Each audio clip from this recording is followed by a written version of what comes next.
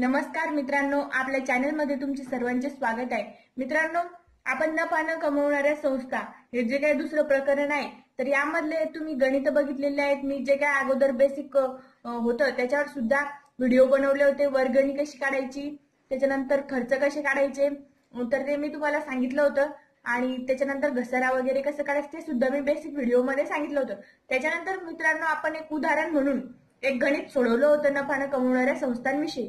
परंतु ते गणित सोडवत असताना काही जणांना वर्गणीविषयी अडचणी आल्या, काही जणांना घसाऱ्याविषयी, परंतु बेसिक व्हिडिओ मध्ये मी ते सांगितलेलं होतं, त्यामुळे ते त्यांना सॉल्व्ह करण्यास सोपं गेलं। परंतु हे जे काय अदत्त खर्च, पूर्वदत्त खर्च, अप्राप्त उत्पन्न आणि पूर्वप्राप्त उत्पन्न आहे, तर हे अनेक मित्रांना नफा न कमवणाऱ्या संस्थांमध्ये आणि जे काय आपलं अंतिम खाते पहिलं चॅप्टर होतं आपलं फायनल अकाउंटच्या गणिताचं अंतिम लेख, तर त्याविषयी सुद्धा अडचणी येत होत्या की अदत्त खर्च म्हणजे नेमकं काय, तो प्लस करायचा का पूर्वदत्त खर्च मायनस करायचा, किंवा हे याच्यात त्यांचं कन्फ्युजन होत होतं। आणि हे तर प्लस मायनस तर होतच होतं, त्याचबरोबर ताळेबंद पत्रकात देयता बाजूला दर्शवायचं की संपत्ती बाजूला, याच्यात सुद्धा कन्फ्युजन होत होतं। म्हणून मित्रांनो, हे मी तुम्हाला आज हा व्हिडिओ त्याच्यासाठी बनवत आहे, कारण की तुमच्या जास्तीत जास्त प्रमाणात हे लक्षात राहावं आणि हे याचा तुम्हाला अर्थ कळावा आणि ताळेबंद पत्रकात याच्या कशा नोंदी करावा, तर हे तुम्हाला खूप ठिकाणी काम पडणार आहे। फायनल अकाउंटच्या गणितात सुद्धा आणि दुसरं प्रकरण नफा कमवणाऱ्या संस्था याच्यात सुद्धा,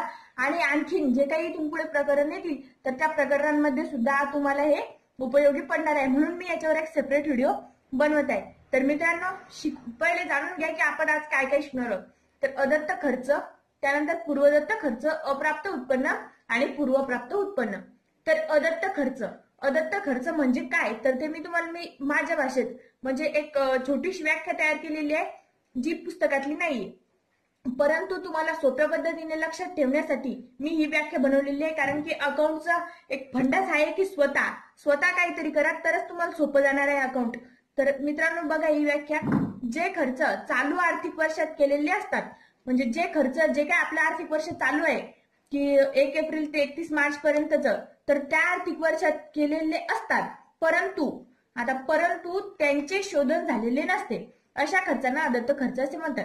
म्हणजेच काय, तर तुम्हाला कळलंच असेल की जे चालू वर्षात खर्च केलेला आहे आपण, परंतु तो खर्चाचं आपण शोधन केलेलं नाही, किंवा काही समजा जर का आपण 500 रुपयाचा खर्च केला, लेखन सामग्री समजा आपण या चालू वर्षात 500 रुपयाची घेतली, परंतु जर का आपण 250 रुपये दिले आणि 250 रुपये दिलेले नाही, म्हणजे तो झाला आपला अदत्त खर्च। म्हणजे जे खर्च चालू वर्षात केलेले असतात परंतु त्यांचे शोधन झालेले नसते, तर असे खर्च काय करायचे, तर अदत्त खर्च हे दिलेल्या खर्चात अधिक करायचे। जो काय आपल्याला खर्च दिलेला आहे त्याच्यामध्ये ते अधिक करायचे। मित्रांनो, हे तुम्ही चांगल्यारीत्या लक्षात ठेवा, म्हणजे तुम्हाला कधीही याबद्दल अडचण येणार नाही। कारण खूप गणितांमध्ये, जवळपास जास्तीत जास्त गणितांमध्ये हे विचारलेलं असतं आणि याच्यावर तुम्ही खूप कन्फ्युज होऊ शकता। म्हणून मित्रांनो, व्हिडिओ हा शेवटपर्यंत बघत राहा। तर अदत्त खर्च हे दिलेल्या खर्चात अधिक केला आणि ताळेबंद पत्रकात तर दुसरी नोंद याची या समजण्याची काय करायची, ह्या समजण्या विचारलेल्या असतात याविषयी, अदत्त खर्चाविषयी, तर दुसरी नोंद ताळेबंद पत्रकात देयता बाजूला। कारण की मित्रांनो, अदत्त खर्च आपल्याला चालू वर्षात द्यावा लागणार आहे, म्हणून तो अधिक करायचा। दिलेला नसला तरी आपल्याला कधी ना कधी द्यावा लागणार आहे, म्हणून अधिक करा। आणि ताळेबंद पत्रकात आपण दिलेला नाहीये परंतु आपल्याला द्यावं लागणार आहे, म्हणजेच ती आपली देयता आहे, म्हणून ताळेबंद पत्रकात दर्शवत असताना देयता बाजूला दर्शवा। तर अशा रीती मित्रांनो, अदत्त खर्च म्हणजे काय हे तुम्हाला त्याची कळलेलंच आहे, अदत्त खर्च कशाला म्हणायचं आणि त्याची समजण्याची नोंद कशी करायची। नंतर आता दुसरा पॉइंट आहे पूर्वदत्त खर्च। तर आता पूर्वदत्त खर्च म्हणजे काय, तर जसं की आता पुढच्या वर्षी केलेला खर्च, परंतु अगोदरच शोधन करायचं त्याचं, म्हणजे अजून तो खर्च चालू वर्षात केलेला नाही, पुढच्या वर्षीचा खर्च आहे। जसं की एखादा लेखन सामग्री पुढच्या वर्षीची खरेदी करून ठेवणे, किंवा पुढच्या वर्षीचा घसारा देऊन ठेवणे, पुढच्या वर्षीचं व्याज देऊन ठेवणे, असे खर्च, पुढच्या वर्षीची कसर देऊन ठेवणे, वेतन देऊन ठेवणे, असे पूर्वदत्त खर्च। म्हणजे जसं की ऍडव्हान्स देणे।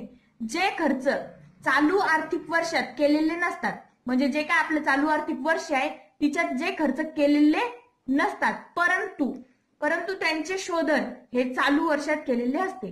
म्हणजे हा खर्च चालू वर्षात केलेला नाही, पुढच्या वर्षीचा खर्च आहे, परंतु त्याचं शोधन मात्र चालू वर्षात केलेलं आहे। समजा ऍडव्हान्स आपण कोणाला पुढच्या वर्षीच्या याचं वेतन देऊन ठेवलेलं आहे, पुढच्या वर्षीचा खर्च केलेला आहे, अशा खर्चांना पूर्वदत्त खर्च असे म्हणतात। तर तुम्हाला कळलेलंच आहे पूर्वदत्त खर्च म्हणजे काय। तर याची नोंद कशी करायची समजण्यात, मित्रांनो, हे लक्षात ठेवा, प्रत्येक समायोजनेच्या 2 नोंदी होत असतात. कारण की तुम्ही कधीही कोणतंही गणित असो त्यात कोणत्याही समायोजनेच्या 2 नोंदी होत असतात. हे लक्षात ठेवा मित्रांनो, कारण की तुम्हाला गणित सोडवण्यासाठी नंतर तुम्ही एक समायोजन करता, एक राहून जाती, मग ते गणित तुमचं चुकतं. तर हे गणिताच्या छोट्या छोट्या गोष्टी गणित सोडवण्याच्या आणि गणित बरोबर आणण्यासाठी या छोट्या छोट्या गोष्टी लक्षात ठेवा. तर पूर्वदत्त खर्च हे दिलेल्या खर्चातून वजा करा, कारण की ते चालू वर्षाशी याचा काही संबंध नाही आणि पुढच्या वर्षीचे आहे, म्हणून ते वजा करा आणि ताळेबंद पत्रकात संपत्ती बाजूला दर्शवा. कारण हे आपली संपत्ती दर्शवते. कारण आता आपण पुढच्या वर्षीचा खर्च केलेला आहे, पुढच्या वर्षी आपल्याला करावं लागणार आहे का? तर नाही, म्हणून ते संपत्ती बाजूला दर्शवा आणि ते आपल्याला द्यावं सुद्धा लागणार नाही पुढच्या वर्षी, म्हणून देता बाजूशी याचा काही संबंध येत नाही, डायरेक्ट संपत्ती बाजूला दर्शवा. तर अक्षर येथे तुम्हाला पूर्वदत्त खर्च म्हणजे काय ते सुद्धा समजलेलं आहे. त्याचबरोबर आपल्याला आता अप्राप्त उत्पन्न, जे उत्पन्न चालू आर्थिक वर्षात झालेले असते, म्हणजे चालू वर्षात उत्पन्न आपलं मिळाले म्हणजे झालेलं आहे, जसे की समजा व्याज आपलं हे चालू वर्षाचं आहे परंतु चालू आर्थिक वर्षात ते प्राप्त झालेलं नाही, म्हणजे आता व्याज आपल्याला अर्ध मिळालं, अर्ध समजा मिळालेलं नाही परंतु ते चालू वर्षाचं आहे, तर अशा अप्राप्त उत्पन्नाचे म्हणतात. म्हणजेच की जे उत्पन्न चालू आर्थिक वर्षात झालेले असते परंतु चालू आर्थिक वर्षात प्राप्त झालेले नाही, अशा उत्पन्नास अप्राप्त उत्पन्न असे म्हणतात. तर हे उत्पन्न जे काय आपलं दिलेलं उत्पन्न आहे त्यामध्ये अधिक करा आणि ताळेबंद पत्रकात संपत्ती बाजूला, कारण तो अप्राप्त आहे, ही मिळणार आहे, आपल्याला द्यावं लागणार आहे का? कोणाला नाही, मिळणार आहे. जी वस्तू आपल्याला मिळणार असते अप्राप्त उत्पन्न आहे, संपत्ती बाजूला दर्शवा.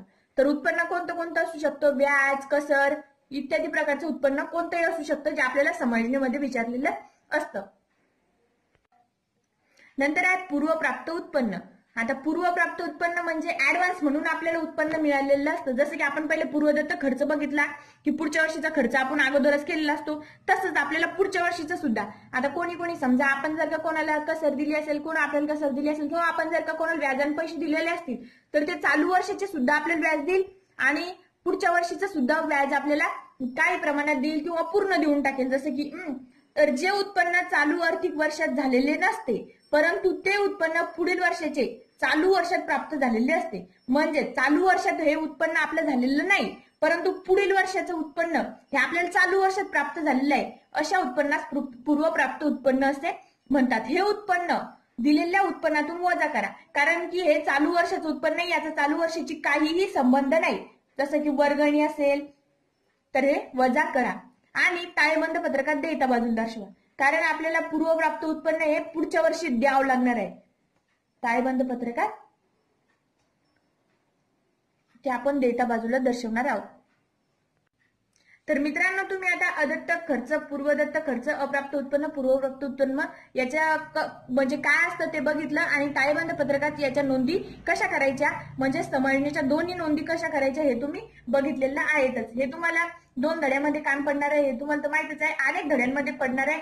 तर अदत्त खर्च म्हणजे जसे की खर्च अनेक प्रकारचे असतात ते तुम्हाला माहितच आहे आणि उत्पन्न सुद्धा अनेक प्रकारचे असतात ते पण माहित आहे. तर मित्रांनो, आता एक आपण उदाहरण बघूया.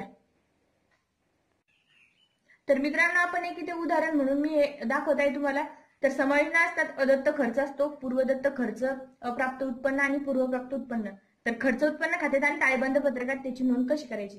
तर सर्वप्रथम आता खर्च आहे आपला, कोणतीही किंमत असू द्या, तर अदत्त खर्च तिच्यात अधिक करा. त्याच्यानंतर आहे खर्च घेतला आपण, त्याच्यानंतर पूर्वदत्त खर्च हा तिच्यातून वजा करा आणि बाजूला दाखवा. नंतर उत्पन्न, तर उत्पन्न घेतलं आपण, जसं की कोणते असो, व्याज, वर्गणी, कसर काहीही असो, तर ते घ्यायचं अधिक अप्राप्त उत्पन्न करा आणि उत्पन्न घ्या, पूर्वप्राप्त उत्पन्न वजा करा. त्याच्यानंतर आता याच्या नोंदी ताळेबंद पत्रकात कशा करायच्या. तर देयता बाजूला येईल आपला अदत्त खर्च आणि पूर्वप्राप्त उत्पन्न. अदत्त खर्च आपल्याला पुढच्या वर्षी द्यावं लागणार, म्हणजे कधी ना तरी द्यावं लागणार आहे, आणि पूर्वप्राप्त जे काही उत्पन्न आहे तर ते पुढील वर्षात चालू वर्षात मिळालेलं आहे परंतु ते आपल्याला द्यावं लागणार आहे, म्हणून ते सुद्धा. नंतर संपत्ती बाजूला अप्राप्त उत्पन्न, म्हणजे चालू वर्षात मिळालेलं उत्पन्न नाहीये परंतु कधीतरी मिळणार आहे, हे आपलं संपत्ती दर्शवते म्हणून संपत्ती बाजूला. आणि पूर्वदत्त उत्पन्न, पुढच्या वर्षीचं उत्पन्न आपल्याला या चालू वर्षात मिळालेलं आहे, म्हणजे पूर्वदत्त आपण याला जसं की अप्राप्त खर्च उत्पन्न आणि पूर्वदत्त खर्च, जसं की आता पूर्वदत्त खर्च सुद्धा आपल्याला या वर्षातच करावं लागणार, या वर्षात मिळालेला आहे परंतु या वर्षाचा नाहीये, म्हणून आपण पूर्वदत्त खर्च सुद्धा ताळेबंद पत्रकात लिहिणार आहोत. तर तुम्ही बघू शकता अदत्त खर्च आणि पूर्व प्राप्त उत्पन्न देयता बाजूला आणि अप्राप्त उत्पन्न आणि पूर्वदत्त खर्च संपत्ती बाजूला। अशा रीते मित्रांनो तुम्ही बघितलेलं आहे की अदत्त खर्च, पूर्वदत्त खर्च, अप्राप्त उत्पन्न आणि पूर्वप्राप्त उत्पन्न याच्या समायोजनेच्या 2 ठिकाणी नोंदी कशा करायच्या हे तुम्हाला अनेक ठिकाणी कामी पडणार आहे। मित्रांनो जर काही याबद्दल तुम्हाला काही अडचणी असतील किंवा एखादं पद किंवा समायोजना समजलेली नसेल किंवा या व्यतिरिक्त जर का एखादी समायोजना समजली नसेल तर कमेंट बॉक्स मध्ये तुम्ही मला सांगा, मी तुमचं ते सॉल्व्ह करण्याचा नक्की प्रयत्न करेन।